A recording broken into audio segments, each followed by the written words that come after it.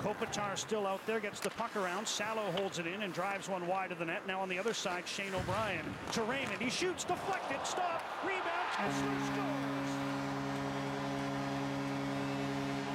All three forwards will be in on that one as Ryan Kesler opens the scoring 64 seconds in. John, you talked about the Vancouver Canucks making a line change, and the LA Kings trying to get everybody off, but Anze Kopitar is still on the ice. And there's Ryan Kesler, and you can see Kopitar at the end of his shift is standing around watching Kesler. Nobody takes his stick. Rob Scuderi is there. Tip-in try. Quick makes a nice save on the Sanders tip try, but Ryan Kesler's there to bang the rebound in.